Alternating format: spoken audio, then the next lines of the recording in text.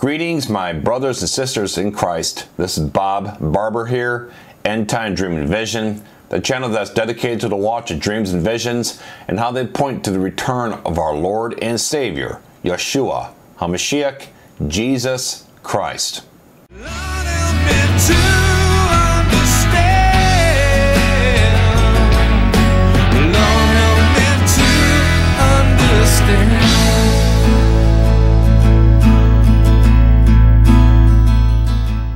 Welcome back, everybody, to Endtime Dream and Vision. Before we get started, if you need a Bible, don't have access to one, can't afford one, we can help. Email us and say, I need a Bible, to support@feedmysheeptoday.org, and we'll send you a free Bible, free shipping, anywhere on earth, just for you. And folks, if you love watching videos about dreams and visions, how they pertain to the end times of biblical prophecy, and how they lead us to that final event in our lives here, which would be the Rapture Resurrection event that takes place before the tribulation period, then this is the channel for you, because we love posting rapture dreams and other dreams dealing with the end times. So don't forget to hit that subscribe button so you don't miss any new content that we have coming out. Today, everybody, we're going to be going over some Rapture Resurrection dreams. This first one here is from Sam. Sam says, I had walked into a church and I saw my dad, who has been dead now for many years, lying dead on a table in front of the pulpit. I began approaching closer, and then I saw my mom, who has also died some years ago, lying beside my dad. They both died separately at separate times. As I approached closer, they suddenly awoke from the dead. I suddenly woke up. So this is simply a representation of the resurrection event that takes place for everybody who has been saved during the age of grace. You gotta understand something, the resurrection event is far bigger than the rapture event. The resurrection event will deal with everybody who has died and got saved through the gospel of Jesus Christ, the gospel of grace, over the last 2,000 years globally. Okay? A lot of people just think about the rapture where it just deals with us who are living, changing, and leaving the earth. No, the rapture of the living is kind of like the, picking up the final pieces after the major event. Okay? The major event really is the resurrection. All right? And it's funny because all you people out there who are against the rapture, are you against the resurrection too? Because what's coming up is the resurrection event. The rapture is just God's way of tying up any loose ends after the major event, which is us, the living, the remnant on the earth. Because when the resurrection takes place, you're talking about billions of people. All right? But the rapture of the church may only deal with what? Just a billion? Maybe, I wouldn't even say a billion. I'd probably say more along the lines of about 500 million people.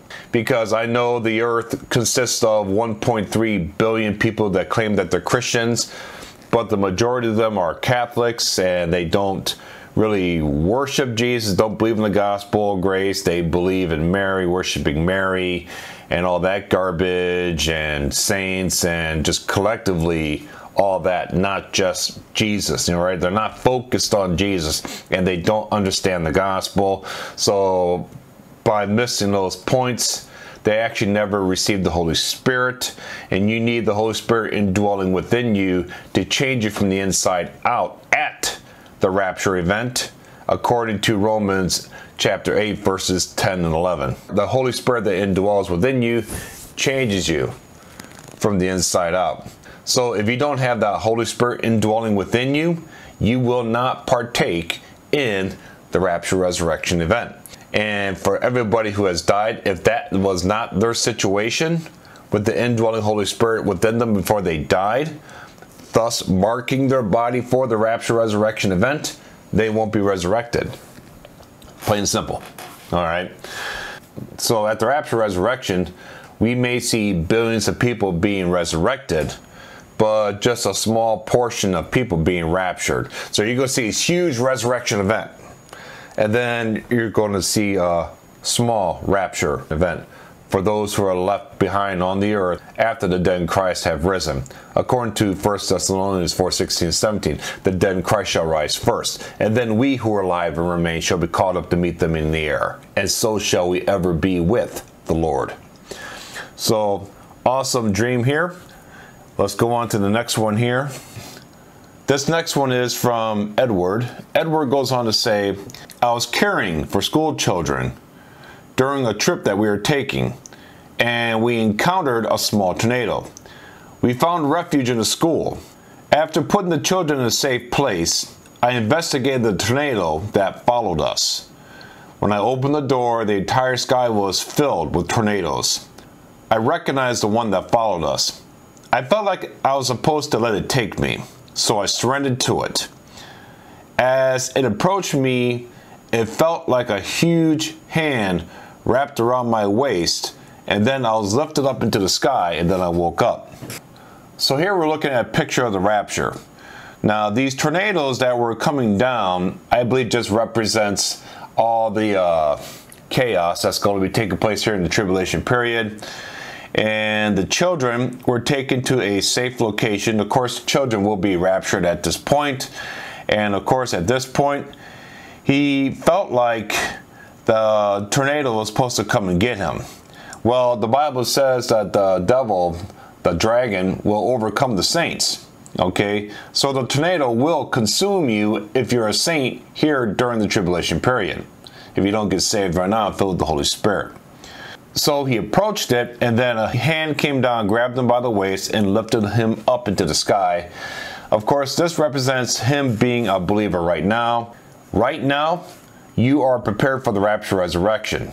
But if you come to being a believer in Jesus Christ after the rapture resurrection event, because the age of grace is closed out, where you can no longer be saved by the gospel of grace, but instead you can only be saved by the everlasting gospel, preached by the Revelation 14 angel. If that is you at that point, you missed the rapture, then you are supposed to be consumed by the tribulation period, and everything has to throw at you.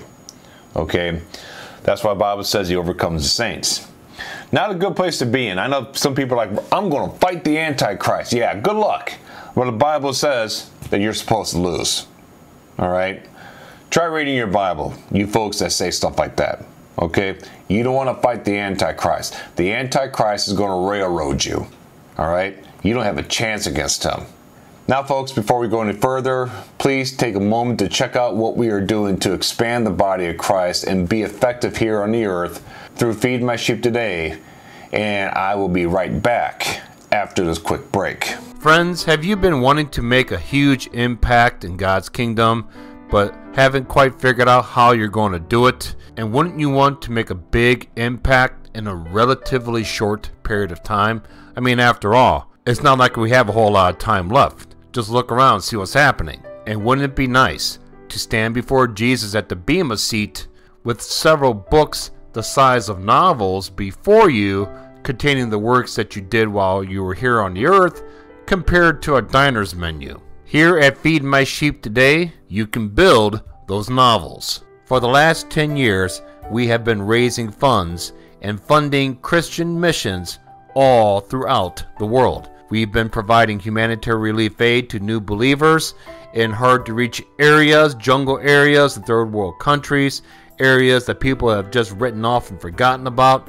Not us. We are reaching these areas, providing the help that these people need, and then after showing them the love of Jesus Christ through the aid we provided them, we will show them the love of Jesus that he did specifically for them at the cross through the preaching of the gospel of grace, 1 Corinthians 15, 1-4. When funds come into this ministry, there is about a 3-day turnaround rate, give or take, before it reaches the missionaries' hands. And then that money is immediately turned into Bibles and humanitarian relief aid that goes forward to bring in new believers into the body of Christ. We're not building with wood, hay, and stubble like others are with their gigantic sized temple worship centers that will be burned up in the tribulation anyways. No, we are building with precious stones, silver and gold that will be tried by the fire and that will last and will not be consumed.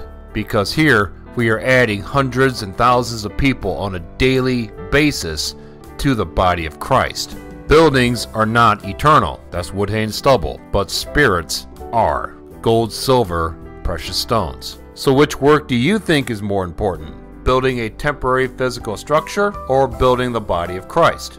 I digress. So if you feel that tug right now to make a difference, please don't ignore it. Just go to our website, feedmysheeptoday.org. There you can give by PayPal, credit card, bank draft, or just simply send your gift in the mail.